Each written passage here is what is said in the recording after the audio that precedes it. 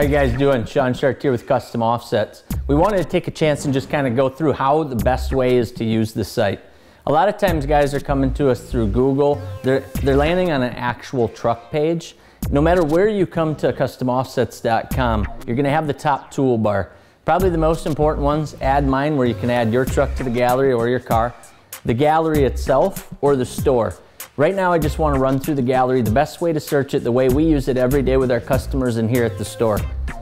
So once you come to the gallery, you're going to see that there's about 5,000 vehicles in here. The best thing to do is to filter it looking for your truck, but don't over filter it. What we've done to improve is we've actually reduced the number of filters you'll initially see, and then there's still an advanced search if you want to really dig in.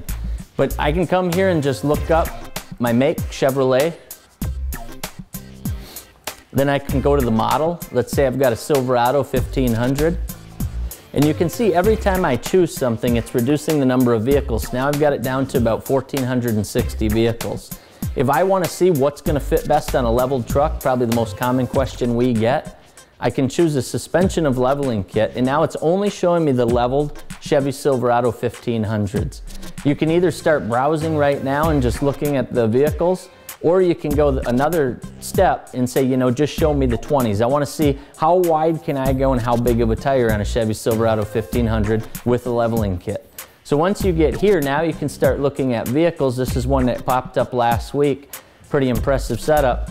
He's got 22 by 12 negative 44s on a 305/50. So you can see that with just a leveling kit, he was able to fit these 12-inch wide wheels with a 34-inch by 12-inch tire, a 305/50.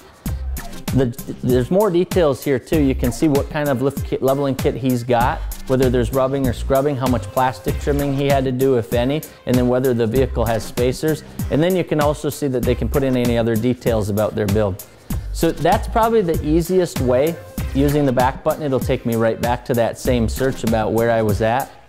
I think the rule of thumb is don't over search. So if you're just looking for what's gonna fit, maybe don't jump right into a 14-inch wide wheel, because if there aren't any people that have done a Silverado 1500 with a 14-inch wide wheel, they're not gonna come up. You're not gonna get any results. So you wanna limit the search in the number of filters that you choose so that you can then just kind of start browsing and checking out what other people have done.